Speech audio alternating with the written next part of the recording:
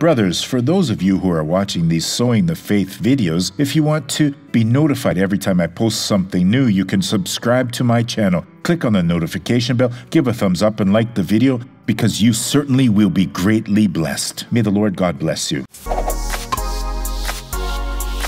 Good morning, friends. I have a beautiful message today to study with you. It's in Romans chapter 5, verse 20. It is written, "Moreover, the law entered that the offense might abound. Where sin abounded, grace abounded much more." This is what I want to talk about.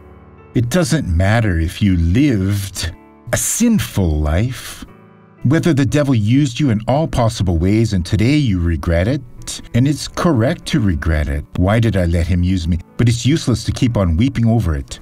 What's important now is that where sin abounded, grace abounded much more. What is God speaking here? He is saying that he changes you in such a way that you won't even have memories of those horrible things. Such remorse, such sadness, and you must be careful because the devil is the accuser of the children of God. If you converted, accepted Jesus, and confessed your sins, you are forgiven. Even if you were a sinful person in the past.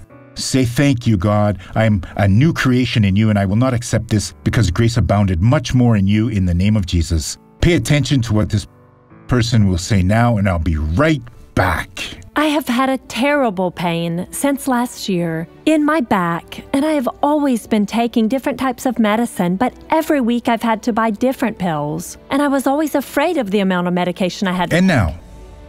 Now the pain is completely Do what you gone. couldn't do before. Praise the Lord. Praise the Lord.